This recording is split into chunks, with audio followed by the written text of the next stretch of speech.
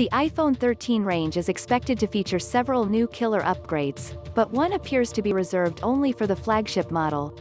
If current rumors are true, the iPhone 13 range will include several killer camera upgrades, including an all-new software-based image stabilization system and even portrait video.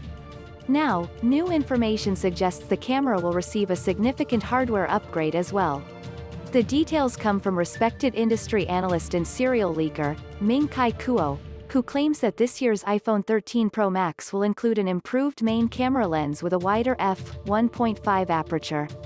This will give the new model a boost in light gathering performance, which typically results in better low-light imaging and reduced noise. The current iPhone Pro Max has a smaller main lens aperture of f1.6. A spec Apple is expected to retain in all but the flagship model of the forthcoming iPhone 13 range. This means the iPhone 13 Pro Max camera can be expected to perform slightly differently, and hopefully better, than the smaller 2021 models. However, all iPhone 13 Pro models look set to benefit from an upgraded f1.8 ultra-wide lens, according to one of Kuo's earlier predictions. While lens aperture is a crucial factor in camera performance, note that when it comes to light gathering performance, the f number is inextricably linked to the sensor size.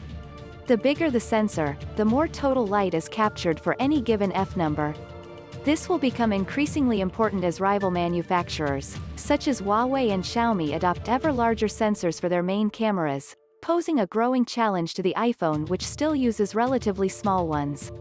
Follow at Paul_Moncton on Instagram.